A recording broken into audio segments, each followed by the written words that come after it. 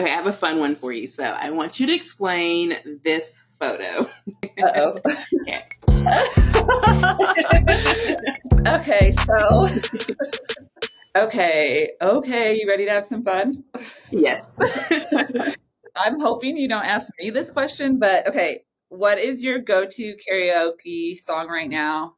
And then, you can sing it if you want. You can sing if you want. I am not a singer. It takes me a lot of courage to do karaoke, but my go-to song, Bohemian Rhapsody by Queen.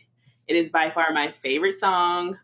I serenaded my husband at my wedding with the song at our reception. That is just like my go-to song. I sing it every chance that I get. If I hear it, if it plays, I'm going to sing it no matter what, no matter where I'm at, practice, anywhere, I'm going to sing it.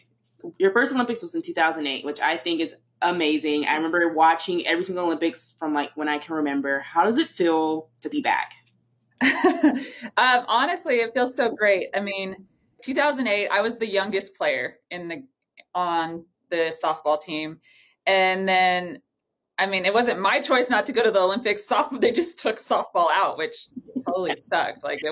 So when 2020 came around, that softball had a chance to play, there was this shimmer of light where I was like, wow, like maybe I'm still good enough. Like, can I still play? And I was currently playing at the time. So I was like, I'm going to go for it. And yeah, here we are now, from the youngest to the oldest.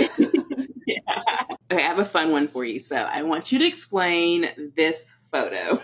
Uh-oh.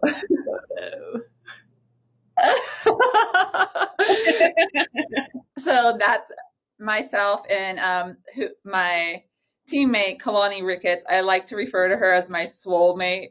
And we're here in Japan, and they had like these pictures on the wall. They're like a screen. And so, as you know, we're here, but we can't go anywhere.